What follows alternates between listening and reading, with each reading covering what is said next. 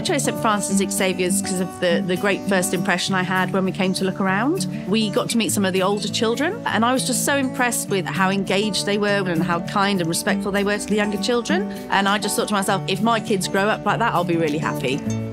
We were looking for a school that had an emphasis on education and behaviours. It's a happy place. After meeting the teachers and the principal, we felt that this school is the right place to be, and it has been so far for us.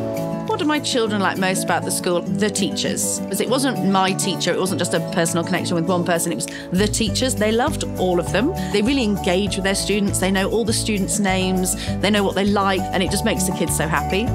There are a lot to appreciate about St Xavier School.